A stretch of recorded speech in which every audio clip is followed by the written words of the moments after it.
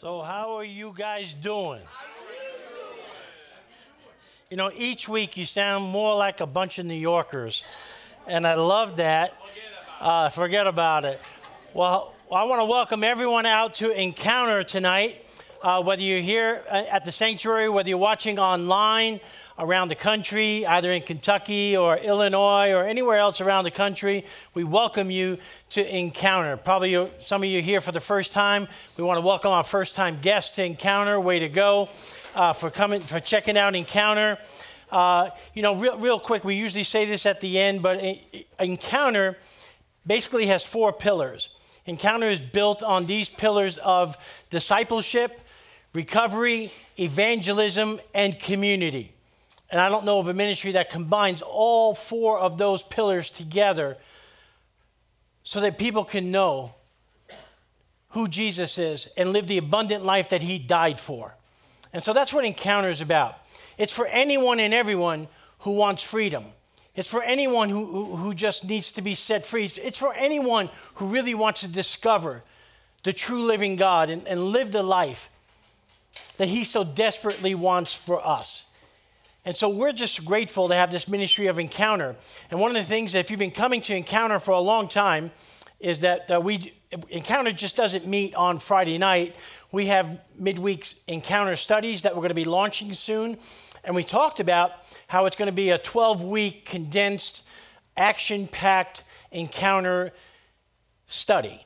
And with that, we've come up with the 12 anchors of hope that Encounter is based on. Everything that we do from the entire year, what we do, what we teach from this stage, what we teach in the Father's house, or wherever God sends us, we're going to be teaching around these 12 anchors of hope. We know and we believe that this is God's roadmap for Encounter and for everyone who wants to discover who he is and live the abundant life that Jesus Christ died for. So what I want to do with you tonight, and it's going to be hard to do, but in the short time that I have, I want to teach you the 12 anchors of hope from Encounter. And each one of you should have a page that has them. You can follow along with me. And so I want to present to you tonight and give you the accompanying scriptures and talk to you a little bit about what each and every one of these anchors of hope is all about. Let's get to the first one. Anchor 1. Make the decision to get well. That's a big one. Make a decision to get well from my problems and brokenness, because we're born into a broken world. We're all broken. And admit that I do a terrible job at playing God.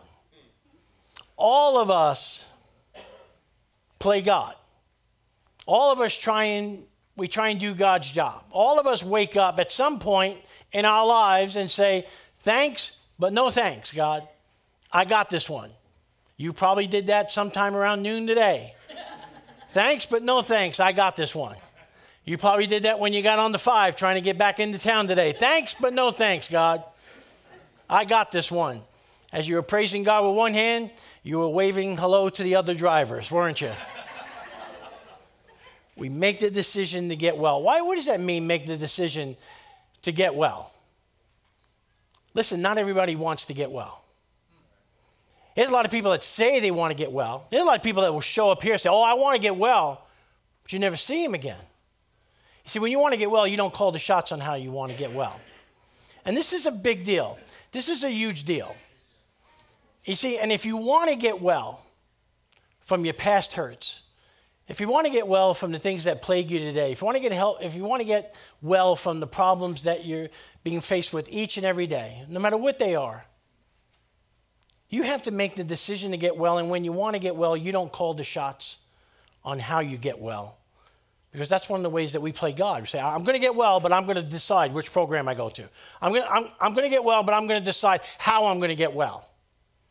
You see, there's a great story, and if you look at the accompanying scripture, it's found in John 5, and this is what we start the year off. And it says, a man was there who had been sick for 38 years. And Jesus saw him lying there, and he knew that the man had been sick for such a long time.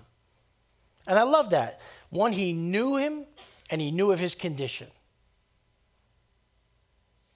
For 38 years. Here's a man who didn't want to get well, had no intention of getting well.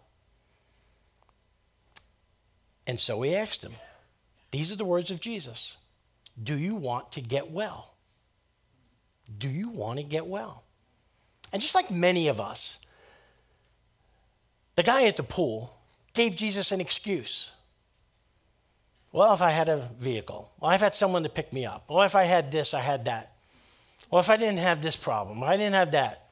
Well, Jesus didn't have any, he didn't even respond to any of that nonsense. He just said, get up, pick up your mat, and walk. And at once the man was cured. He picked up his mat and he walked. He didn't even want to get well. He was actually bitter that Jesus healed him because he told on Jesus to the Pharisees when they asked him, who did this to you? Knowing that it would get him in trouble. And so the question that we all have to ask ourselves is, do we want to get well? And if we want to get well, we've got to ask the only person in the entire universe that can make us well to make us well. And his name is Jesus Christ. You see, getting back to this thing, if we want to get well, we've got to stop playing God. And here's the ways that you play God. You try and change your past. You try and control other people. You try and manage your own problems. You try and manage your own pain. But here's the biggest one. Are you ready? I just want to take you back to the basics. Can I take you back to the basics? There's a great football coach in Vince Lombardi, coached the Green Bay Packers. And after they left, here's a Packer fan, sorry for you, okay? But after they lost a championship or just had a dismal year, the next year, in one of his most famous speeches, he started the year, the training camp, and he just brought a football to the entire football team, and he said, men, this is a football. And that's where he started. And he just started teaching the fundamentals. And you know, for us, we got to go back to the fundamentals. And I just want to tell you, friends, this is the Bible. And if we want to get well, we got to go back to the basics. And I just want to take you back to the first commandment. All the way back in the beginning of the Bible. Anyone know what the first commandment is? Thou shalt have no other gods before me. We shall have no other gods before him. You go back to the first commandment. We break that commandment every single day of our lives by playing God, and by doing so, we break the first commandment. When God says, you shall have no other gods before me, and you try and do his job by managing your life without his loving help and power, you're playing God. Therefore, you're breaking the first commandment.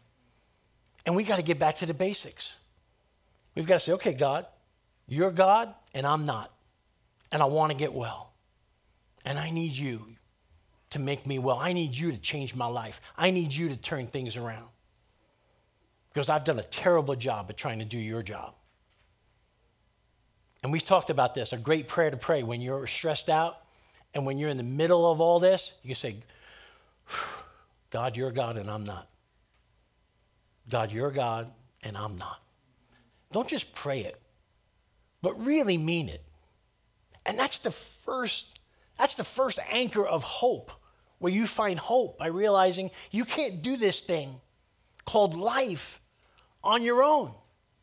And you have to want to get well.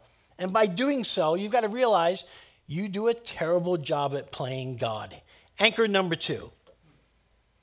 Believe that God's love and power can restore hope and healing. You see, you're not going to trust in a God that you don't think has his best interest for your life. And deep down, you're wondering 2 things. You're wondering, is there a God? And if there is, does he really love me? Because when I look at my life, I wonder where God is most of the time. And we all want to know, does he still love me? Does God truly love me? And does he always love me? no matter what I do, no matter what's been done to me. And so that's the first thing you have to reconcile. And you're always thinking it. One, does he love me? And two, does he have the power to fix my life? In other words, does this stuff really work? Does this stuff called Christianity really, really work? And that's why anchor number 2 is believe that God's love and power can restore hope and healing. And what we're learning and what we know to be true is that God loves us despite us. And that God's love is not based on what you do, it's based on who he is and his character. And he made a plan thousands and thousands of years ago with you in mind personally to love you with an everlasting love. He forces himself to love you each and every day. I love what it says in Romans, that God demonstrates his love for us in this way. He sent his one and only Son to die for us. So the Bible says that when you ever wonder, if you ever should wonder that God loves you, if he loves you, all you have to do is look at the cross. And he loves you this much. He's always loved you. He's never stopped loving you. And the best expression of his love was through Jesus Christ. If you look at the life of Jesus, you'll see how much he loves you. And that's why it's important to study the life of Jesus. And that's why it's important to acknowledge his love, to believe that he loves us. And that love produces an unbelievable, unstoppable power in our lives that nothing in all creation can stop, because that's how powerful the love of God is. And that's why the scripture that we have associated with anchor 2 is, for God has not given us a spirit of fear, but of power and of love and of sound mind. That's a triple threat power surge that all of us need. And you're going to need that. And you need to know that. Because all of us become fearful at times. All of us get anxious.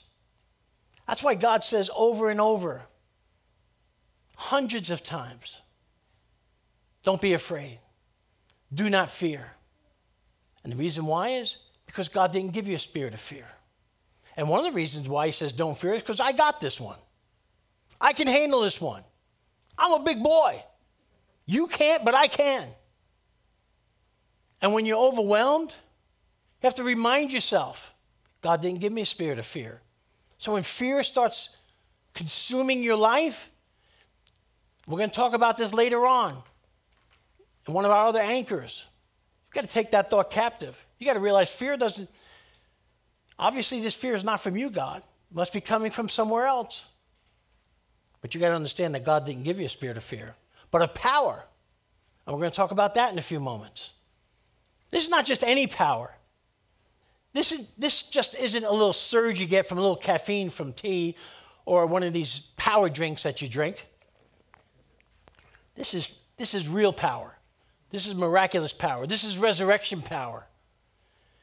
You see, and when we apply anchor 2, this anchor of hope to our lives, we have to realize how powerless we are. Because it's when we're weak we realize how strong God really is. And that's when his power has permission to come into our lives. Believe that God's love and power can restore hope and healing. Anchor number 3. See, once you know that God loves you, once you know that he has your best interest in mind, you've already made the decision to get well. You already said, okay, God, I'm not God. I'm going to let you lead my life, run my life. You have to make a conscious, intentional decision, not so much to accept, because a lot of people say, well, I accepted Christ. It's like, I don't know about accepting Christ. I'd rather put the word respond to God's love by surrendering my life. There's a difference between accepting and surrendering. There's a difference between accepting and submitting. There's a difference between accepting and saying, I'm all yours and I'll do whatever you want me to do. from this day moving forward. I was speaking to a guy that ran a program that I used to run for a long, long time this past week. And he said, well, you know, surrender and obedience really does take a long time. Really? Why? How long do you want to be miserable? How long do you want to play God? And people say, oh, it's going to take me a long time to recover. Well, speak that over your life, because you're saying, because I still got some playing God to do. Because I still want to live in this accepting world as opposed to the surrendering and submit world. It takes a lot of humility to say, God, I'm all yours. I'll do whatever you want me to do. And that's what Anchor 3 is all about here at Encounter. It's not just acknowledging Jesus. It's not just making him your homie. It's not just, you know, that's right, Myra. It's not just accepting that God's own son died on the cross for you. It's surrendering your entire life to Jesus Christ and will. Not just your life and your will. There's many people. There's a ton of people in churches today that are not saved because they've never turned over their life and will to the care of Jesus Christ. They've accepted Christ, but they've not turned from their sins. They've not turned from their life and turned to Jesus Christ. Believe, receive, repent, and trust in him and him alone for the forgiveness of your sins and the free gift of eternal life. By giving him your entire life, not just your Monday through Friday life, and keeping the weekends to yourself. That's not committing your life to Jesus Christ. If he's not Lord of all, he's not Lord at all. Amen. And so God gave us everything that he had when he gave us his son. And all he wants is our love back and our devotion back. You know, one of the ways that you can know that you were created in the image of God is that you have the ability to choose. Every day you have the ability to choose, because it's not real love without a choice. Otherwise, God would have a bunch of puppets around. And we have this gift called free will. And it's up to you whether to submit, surrender, reject, or accept, whatever you want to do. God's not going to push himself on us. But I will tell you this, that when we do respond to the love of God by surrendering our lives and our will to Jesus Christ, he changes everything, because there's a transaction that takes place.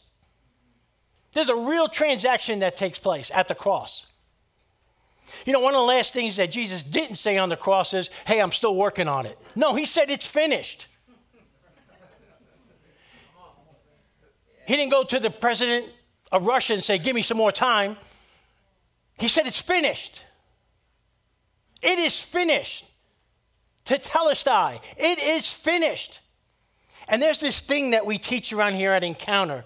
By trusting in the finished work of Christ, by accepting what he did on the cross so that we live a crucified life, dying to ourselves so he can be resurrected in and through us, and that's the life that God wants us to live. Okay? So it says in Galatians 2:20, my old self, there it is on your outline, my old self has been crucified with Christ. It is no longer I who live, but Christ lives in me. So I live in this earthly body by trusting, there it is, trusting, not just accepting, trusting in the Son of God who loves me and gave himself for me. You should read Galatians 2:20 every night and remind yourself, my old self has been crucified with Christ. It is no longer I who live, because I have fully surrendered and submitted myself to the lordship of Jesus Christ. And that's what it means to become a follower of Christ, not a fan of Christ. There are a lot of fans of Christ. but there are few followers. And I like telling people I'm a follower. You know why? Because if I really mean that, because Christianity, you tell someone you're a Christian can mean a lot of things to a lot of people. Tell someone you're a follower of Jesus. What I love about saying that is when I tell someone I'm a follower of Jesus, Holy Spirit will always tell me the areas of my life I'm not following Jesus in. And I need that accountability, and so do you.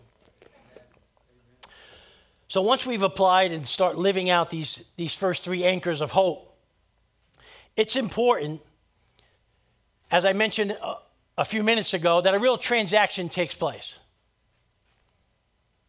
And that you become somebody new. The old is gone, and you got a new life. You get a new heart with new and right desires. You get the mind of Christ. You get the Holy Spirit that lives inside of you. You're called somebody different than who you call yourself. You're accepted, you're secure, you're significant, you're a child of the King, you're an heir to the throne, you rule and reign with Christ. You sit at God's right hand alongside Jesus as part of your inheritance that's sealed with you, in you, through the Holy Spirit until the day of redemption. You are sealed, you are marked once you become a follower of Jesus. And a real transaction takes place. You are not the same anymore. You are not the same anymore. And this is important because if you don't know who you are, you won't know what your purpose is, and you'll never know where you're headed. And most Christians, followers even of Jesus, will spend an entire lifetime trying to become somebody they already are. And you don't have to spend a lifetime trying to become somebody you already are. You can believe and receive today that you are a child of the one true King. You are secure, you're accepted, you're significant in Christ. You are somebody in Christ. It doesn't matter who you are, what you've done, you are a child of the one true King. You're a king's kid, and your father is bunkers about you. That is who you are in Christ. You see, the world will want you to believe that you are your sins and that you are your defects because they don't have an answer for your problems. They will tell you that you have an incurable disease. And the first step of getting out of denial is to admit what you do. I'm an alcoholic. I'm a rageaholic. I'm a shopaholic. I'm lazy. I'm this. I'll always be like this.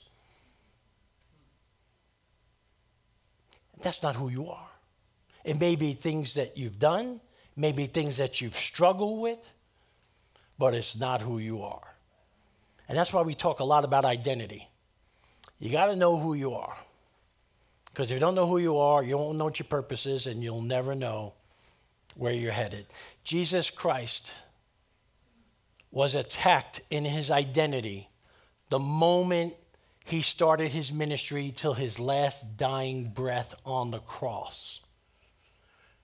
When he was full of the Spirit and tempted into the desert for 40 days, the devil tempted him and prefaced each temptation with, if you're the Son of God, if you're the Son of God, if you're the Son of God, all the way to the cross. If you're the Son of God, go save yourself. And if Jesus was tempted in his identity, because the devil knew if he could get him to question who he is, he'll miss out on his purpose was, and that was to destroy him. And if Jesus is attacked in his identity, we're going to be attacked in our identity, and we just have to believe who we are in Christ. And there are close to 100, maybe even more, in Christ scriptures in the New Testament that validate who you are in Christ. And it's important for you to study them. It's important for you to know them. Like no condemnation for those that are in Christ. Therefore now, there is no condemnation for those that are in Christ. You have to know who you are. And you're a saint. The Bible calls you a saint. You may not act like a saint, but that's who you are. That's who you are. It's important to know your identity. So, we submit, realize who we are, and reject the lie that I am my character defects and my sins. That's the fourth anchor. 2 Corinthians 5:17, anyone who belongs to Christ is a new person. The past is forgotten and everything is new. How many people here are glad that God makes things new? He makes things new. You're made new the moment you trust in Jesus Christ. Anchor number 5. Now, this is an important one. I get honest about my past so I can discover God's best version of me. Get honest about my past so I can discover God's best version of me. So here's the problem. It took you a long time to get as screwed up as you are today. It just didn't happen overnight. You didn't wake up and say, oops. It took you a long time to start building a lot of your character defects, a lot of your bad coping mechanisms, a lot of your habits, a lot of your hang-ups, a lot of things like that. And then the other problem that we have is that even though we know that when God forgave us, when we surrendered our lives to him, a lot of you still are overridden with this thing called guilt, shame, and regrets. And you don't know how to get rid of them. And you can hear from a guy like me or people of faith that will say, it's forgiven. But for many of us, you've got to go back and you've got to do an inventory of how you became the person you are today so that you can know how to become God's best version of you tomorrow. And it's important for you to acknowledge that so you can look at every event in your life, how you responded, how you coped, how it made you into the person you are today, and say, you know what, when I gave my life to you, Jesus, you forgave all of this. But I'm acknowledging it to you today, even though I know I've been forgiven. You see, other programs will have you do this to ask for forgiveness again. That's just dumb. You're already forgiven. You don't have to do something to be forgiven again. You just have to do it so that you can be free once and for all. You know, David, King David, when he went into his midlife crisis with Bathsheba and sort of lost it for a couple of years, did his own sort of coming back to God inventory and he wrote psalms and prayers to God. And Psalm 32 is his coming to his senses, taking a look back on his life. And I love what the verse that we have here is Psalm 32:2. Yes, what joy for those whose record the Lord has cleared of guilt, whose lives are lived in complete honesty. I love that. And I love what it says. Just looking at the whole one in the original New Living Translation, it says this: oh, what joy for those whose rebellion is forgiven, whose sin is put out of sight. Yes, what joy for those whose record the Lord has cleared of sin, whose lives are lived in complete honesty. When I refused to confess my sin, I was weak and miserable, and I groaned all day long. Day and night your hand of discipline was heavy on me. My strength evaporated like water in the summer heat. Any Me Too's on that? Finally, I confessed all my sins to you and stopped trying to hide them. I said to myself, I'll confess my rebellion to the Lord, and you forgave me, and I love this. All my guilt is gone. See you later. Adios. Good night. And I love this. Therefore, let all the godly confess their rebellion to you while there is time, that they may not drown in the floodwaters of judgment. For you are my hiding place. You protect me from trouble. You surround me with songs of victory. You know what's interesting about this psalm is that David's writing it, but God shows up in the middle of it. And God starts speaking. And verse 8 is actually God speaking to David and to all of us. And here's what he says. The Lord says, I will guide you along the best pathway for your life. I will advise you and watch over you. Another translation says, I will counsel you. I will provide the best pathway and counsel you and watch over you. I love this in verse 9. It's one of my wife's favorite scriptures. Do not be like a senseless horse or mule that needs a bit and bridle to keep it under control. Many sorrows come to the wicked, but unfailing love surrounds those who trust the Lord. So rejoice in the Lord and be glad, all you who obey him. Shout for joy, all you whose hearts are pure. Now let me just mention this one thing about going back in your past and submitting, surrendering your life to God and living a life of complete honesty. Obedience is a terrible word today. Nobody likes to hear it because nobody wants to be told what to do. Don't tell me what to do. You're judging me. That's like, that's like a hot thing now. And so what you have now are a bunch of churches, all they preach on is grace, grace, grace. And they leave truth to the side. And that's just a sentimental church. On the flip side, if you got truth with no grace, it could be legalistic. But you have grace and truth, because that's how Jesus came, that's how he did ministry, of the power of God that leads people to salvation. But let me say this, when you really have a true salvation experience, when you really know how much you've been forgiven, because the Bible says those who have been forgiven much, they love much. You don't have any capacity to love until you've been forgiven. And you can never be forgiven until you accept Jesus Christ. And there's something that should take place in your heart. And what should take place in your heart as evidence that you really had a salvation experience is gratitude for what he's done for you.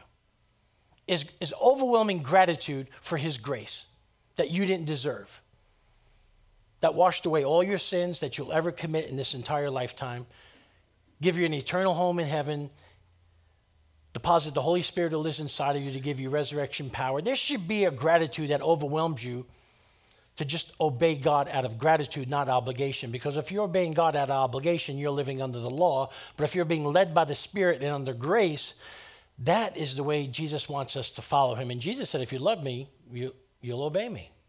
But we do it out of gratitude for what he's done for us as the motivation.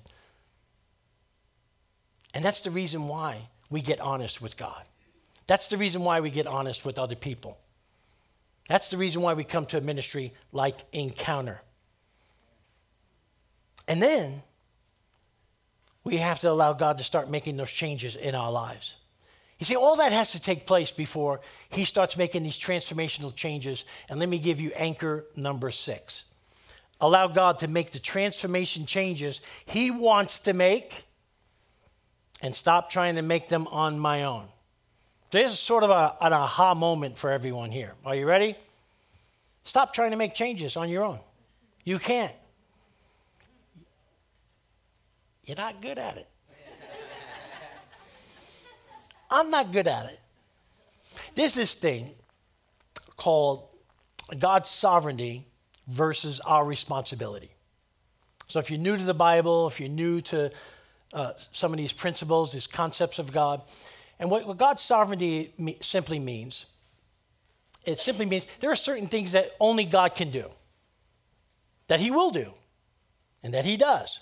But there are things that we have to do that only we can do, and God won't do them for us. God's not going to let his word dwell richly in us. We have to let his word. God's not going to forgive another person for us. We have to forgive other people. God's not going to make a decision to accept himself for our lives. We have to accept him. And the same goes true when we want to make godly changes and become disciples and followers growing in the grace and knowledge of our Lord and Savior Jesus Christ. God says, I'll transform you, but your job is to renew your mind. Your job is to let my word dwell richly in you. Your job is to choose my truth over your circumstances.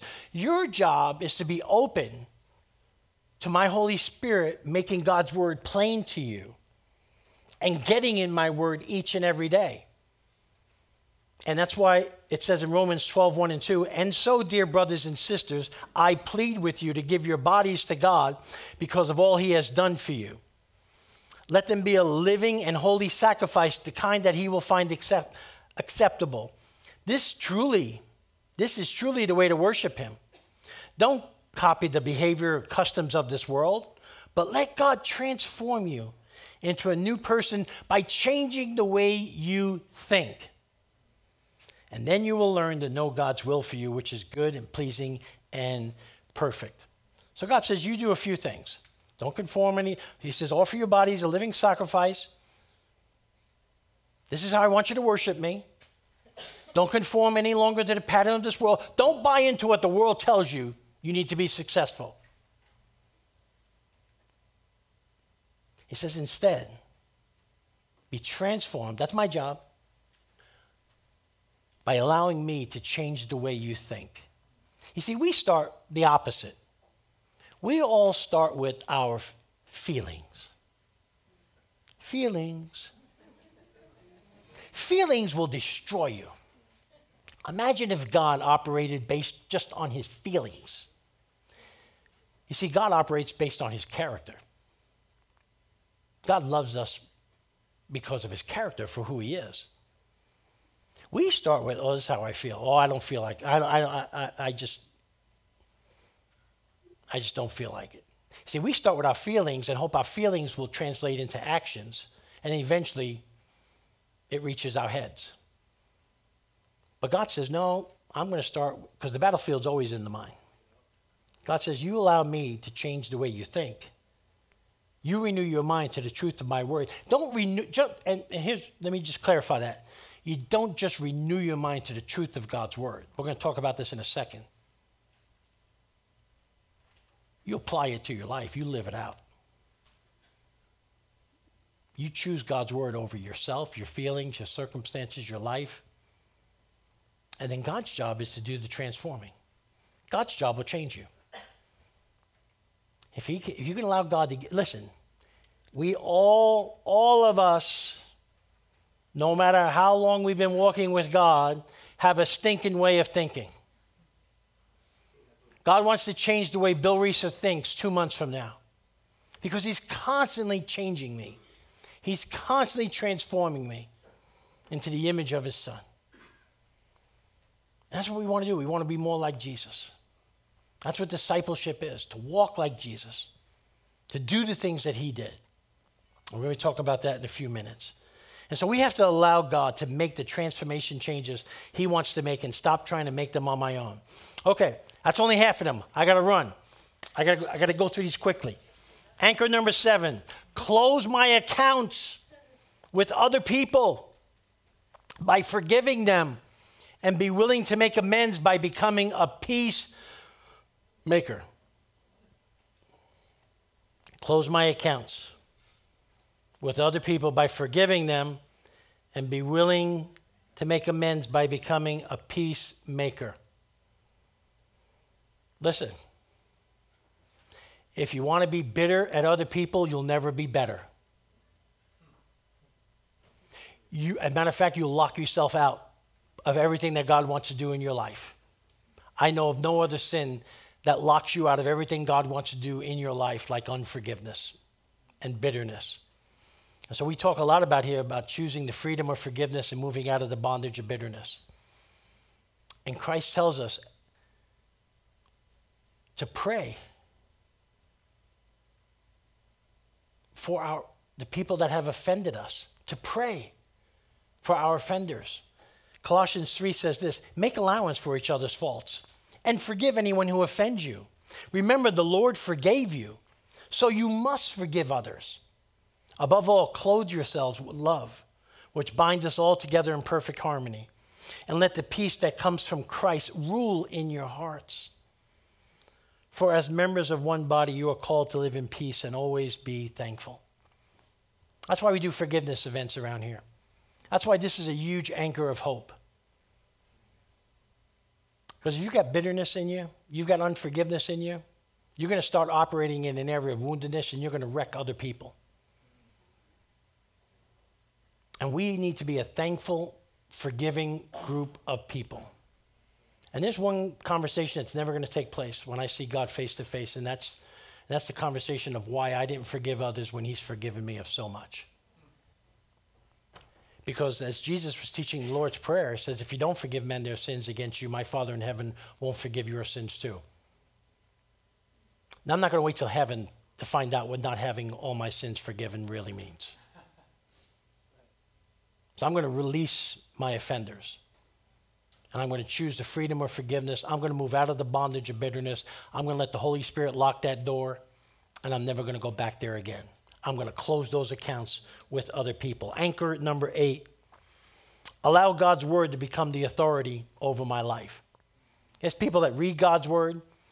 There's people that apply God's word. But few people make God's word the authority over their lives. When I gave my life to Christ over 20 years ago, I made a decision that God's word was going to be the authority over my life. That everything I would read in this book would be the authority over my life. That I would submit to it. That I would obey it. That I would live it out, no matter how hard it would be. That I would do it, no matter what my circumstances were. David wrote in Psalm 19:7, the law of the Lord is perfect, converting the soul. The testimony of the Lord is sure, making the wise simple. He's saying a few things there. One, he's saying that God's word is perfect. God's word can transform us. And God's word can make even the most simple person full of wisdom. It's sort of like a picture of a revolving door, where people just let anything and anything out. And people do that with things that they believe, things that they hear, things that they see. You know, if you're, I hope you're not, but there's two words that are dominating the political world today. It's called fake news. That's all there is. It's fake news. Nothing is real. It's all fake. But you know fake news has been around for a long, long time. Because every day, you're getting a warning saying that something is wrong, and it's fake news. Every day you're hearing something that you believe, and it's fake news. Every day you're hearing a thought about yourself, and it's fake news. Every day you're hearing from someone else trying to give you advice, and it's not from the Word of God, and it's fake news. Every day you're hearing something, you watch something, and it's fake news. And if you expose yourself to it, it'll take root in your life. And you won't know which way is up and which way is down until you make the Word of God the authority for your life. 2 Timothy 3 says, all Scripture is inspired by God and is useful to teach us what is true and make us realize what is wrong in our lives. It corrects us when we're wrong and teaches us to do what is right. God uses it to prepare and equip his people to do every good work. God's word is his love letter to us from Genesis to Revelation, revealing who God is and how we can live with him, for him, and discover who he really is. It's our guide. It's our guide. It's got everything that we need. It's got thousands of promises that are all yes and amen to those that are in Christ. God wants to speak to you. And one of the ways, the most prominent way that he speaks to us is through his word. He can speak to us in any way that he wants, but he's written his word. It is inspired by the Holy Spirit. So when you hear, well, I don't know how credible that is, fake news. I don't know how trustworthy it is, fake news. You can trust this book. This book is inspired by God. This is God's love letter to you. And you have to make it the authority over your life. Not just the guide for your life. Don't just pick and choose it like you go to a buffet. So I'll have the lo mein and the egg rolls, but I'll leave the rice. Okay? No, you don't pick and choose parts of it to adjust it to your life so that you can still live in the madness of self-justification. You submit to it, make it the authority over your life in every area of your life, and you'll be blessed. And you'll walk with power.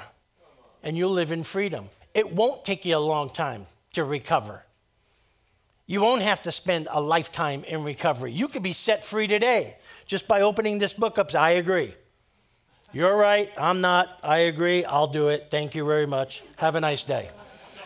It's as simple as that. It's not that hard. You eat the food, you lose the weight. I mean, it's just not that hard, okay?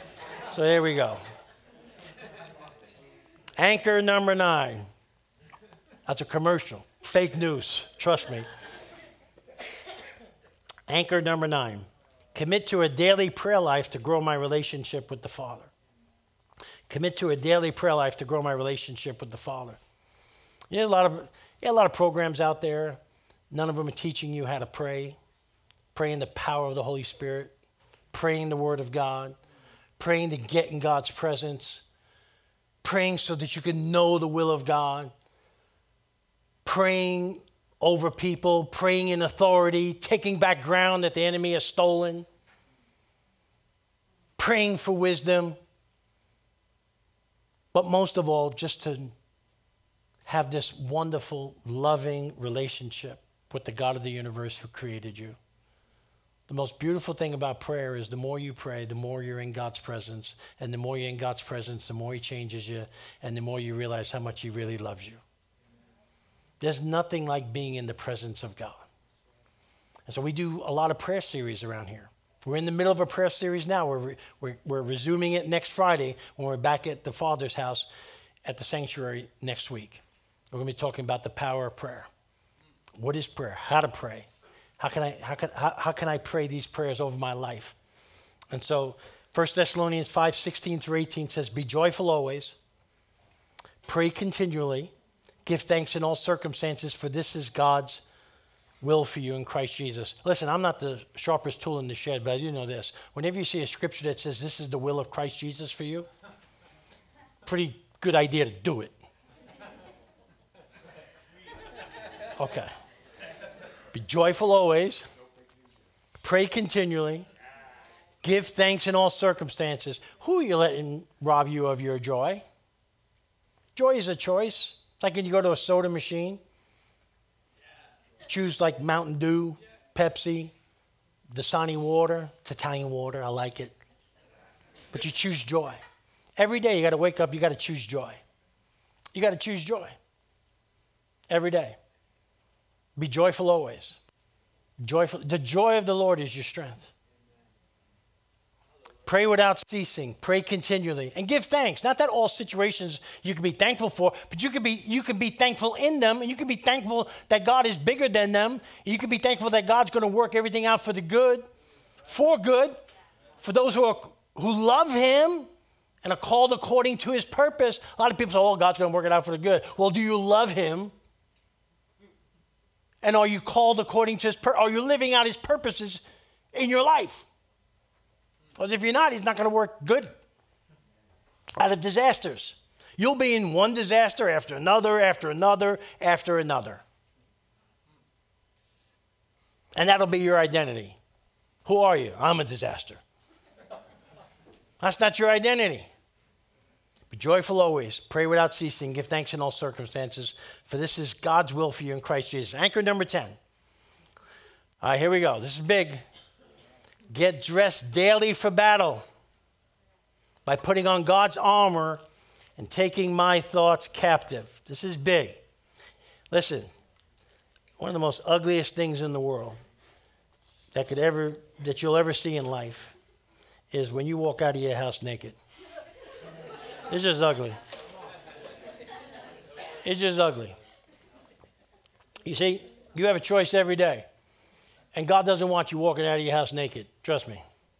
But when you don't put on God's armor, spiritually, you're walking out of your house naked. And you're open to the enemy's attacks. You're open to the enemy just wreaking havoc in your life. And you know, there are 3 mortal enemies that are always trying to take us out. One is the world and its value system. That's why we talked earlier about don't conform any longer to the pattern of this world. And then 2, there's Satan and the devil. Listen, if you believe in a God who loves you, you better believe in a devil who hates you. If you believe you have an eternal home in heaven, you better believe that there's an eternal home in hell for those who reject Jesus Christ. And Satan is doing everything he can in his power, whether you're a follower or not, to wreak havoc in your life. And so we got to go back to the basics. We got to go back to the basics. Put on the full armor of God. And it says this in Ephesians. I'll get there. We're getting there. Hang with me. Hang with me. Finally, be strong in the Lord and His mighty power. Put on the full armor of God so that you can take your stand against the devil's schemes. For our struggle is not against flesh and blood, but against the rulers, against the authorities, against the powers of this dark world, and against the spiritual forces of evil in heavenly realms. Listen, do you ever think that you're always fighting against the wrong enemy? Do you ever think the enemy is not your spouse, not your boss?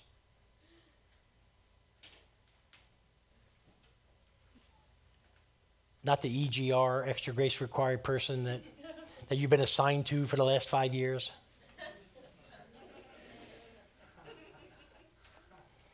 Therefore, put on the full armor of God so that when the day of evil comes. Friends, you know when the day of evil comes? At any moment in your life. Because he prowls around like a roaring lion looking for someone to devour.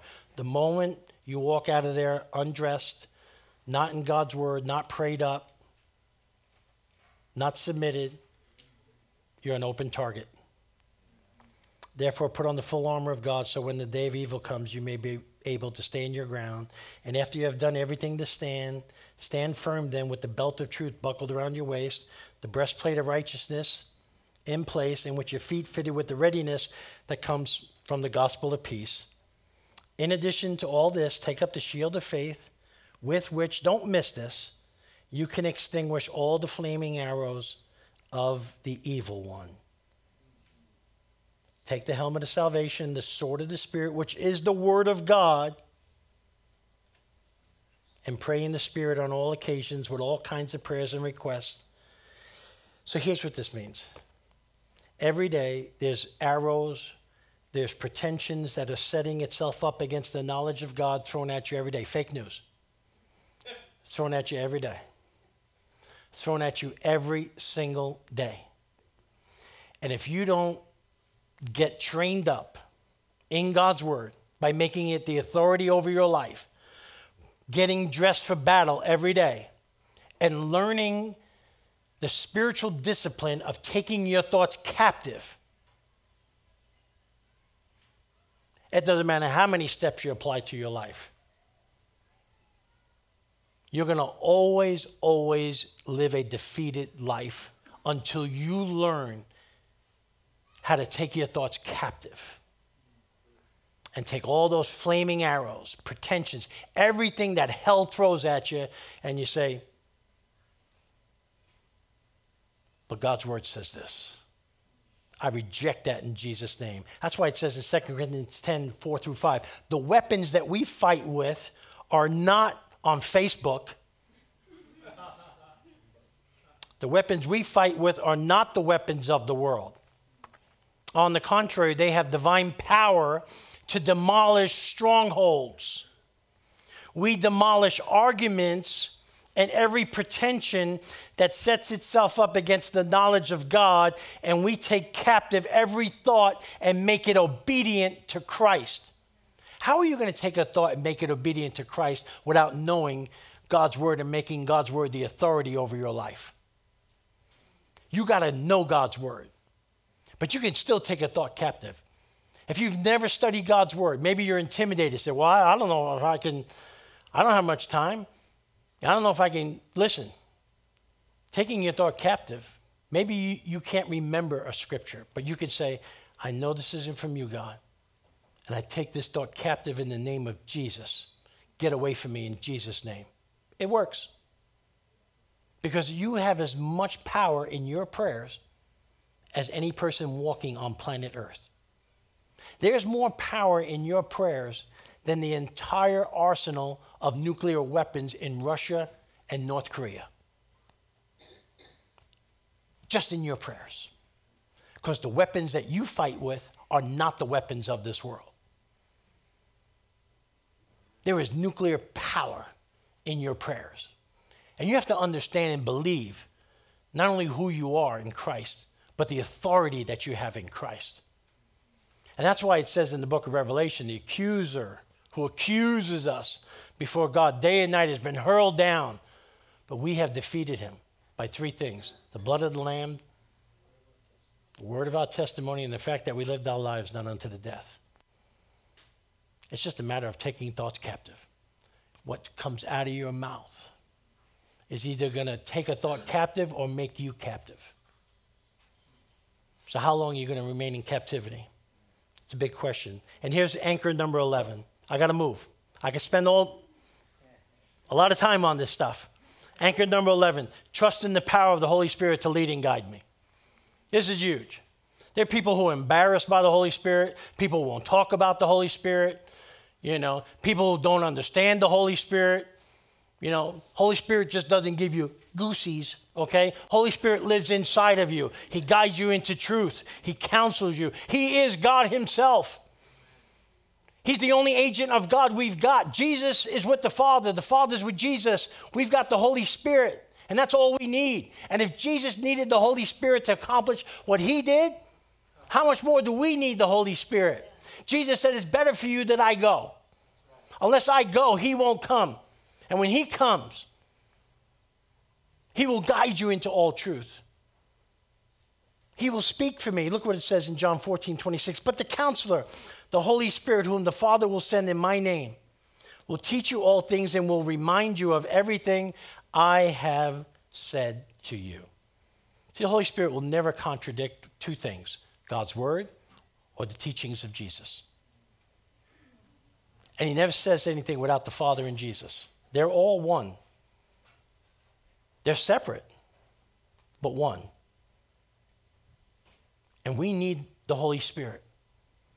We need him to guide us. We need to submit to him. Those that live by the Spirit are called sons of God. If we live guided by the Spirit, we're under the grace umbrella. And God's word, you'll never understand God's word until you fully submit to the lordship of Jesus Christ and allow his Holy Spirit to make God's word plain to you. You know what people say to me all the time? Oh, I don't understand it. You know why you don't understand it? Because you're not submitted to it. Because it's not the authority over your life, and you're not letting the Holy Spirit make it plain to you. Oh, trust me, I'm not a smart guy. I mean, the hardest book I ever read was Green Eggs and Ham before the Bible. But when I started reading God's word, and I submitted myself to the authority of it, it was an easier read than Dr. Seuss. Because it just came plain to me. Oh, that's what I'm supposed to do. Thank you. Could have had a V8. Okay? It's as simple as that. It's not that hard. You eat the food, you lose the weight. Okay? It's not that hard, folks. Here's the last anchor.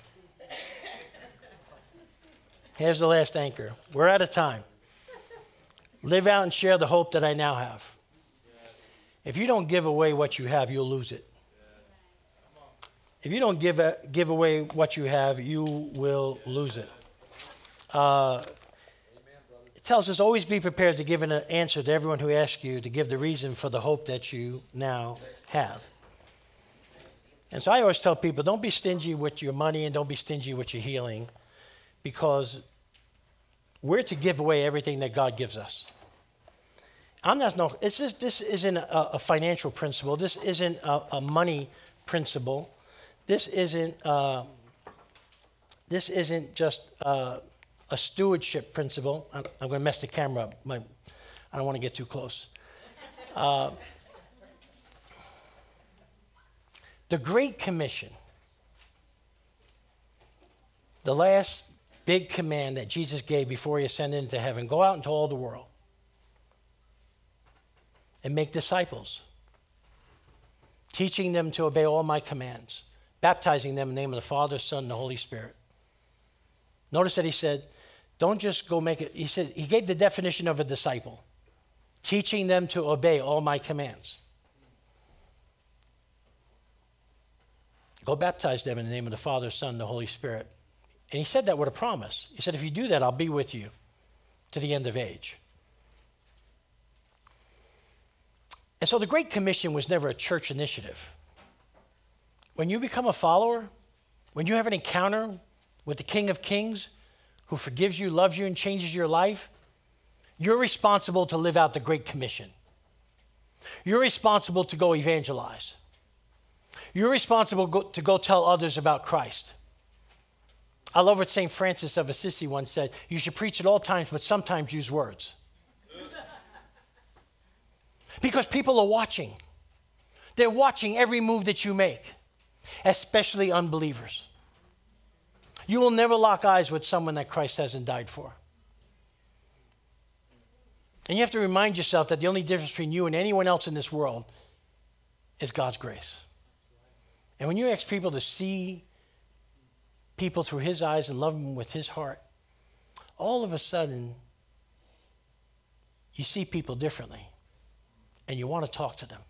And you want to share the hope that you now have. The Bible says, always be prepared to give an account of the hope that you now live. If you don't, you will lose it, and God will find someone else to do it. Don't lose what you have. There's a lot of people that think, oh, I've arrived. I'm just going to go live in my corner for the rest of my life. Me and my Jesus, homie.